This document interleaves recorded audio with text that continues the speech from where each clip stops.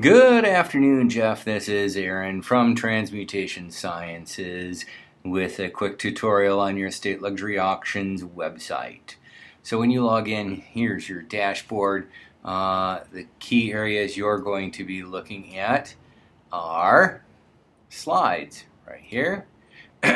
Now with slides, you can see here, I see you've added one. Featured auction 1, 2. When you want to add a new one, you click add new and click featured auctions. Add the title of your slide. This text right here will show up on the bottom border, and then you go down here to set featured image. Okay, and then you can upload the image there. You can, of course, alternatively, upload the image into media, copy the link, post it here, and post the text. So for example, here's, yes, I'm going to leave the page. Here are the slides. We do edit, and you can see how I did them here. I did both the featured image and descriptions in here to keep this clean. So there you go. Now, portfolio items. So on your home page, you have these 3 items here. These are portfolio items, and with portfolio items, it's virtually the same thing. You have an add new to add the new portfolio, and you then get this section here. You put in your title, put in all your content. Click current auctions, which is what I called your portfolio, figuring that you would maybe have the really hot stuff in the slides, and then current auctions, hot auctions would also be in your portfolio.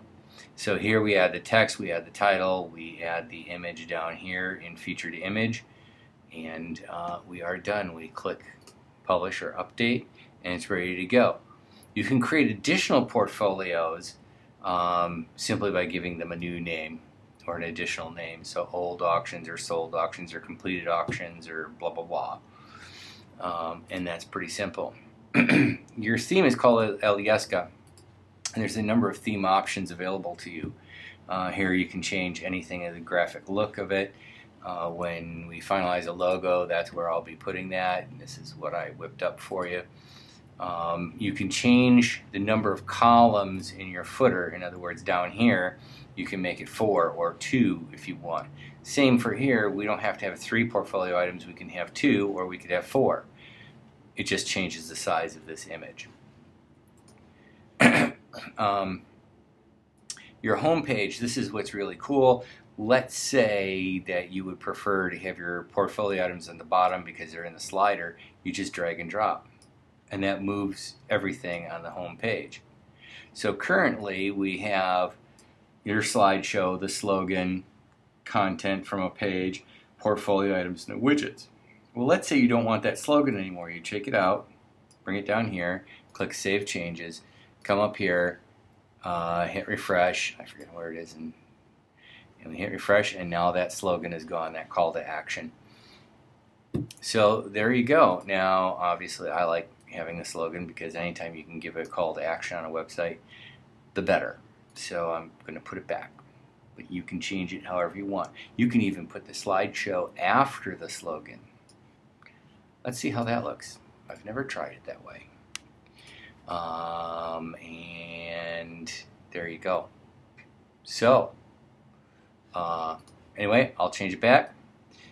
Give me a jingle if you have any problems or questions. Bye.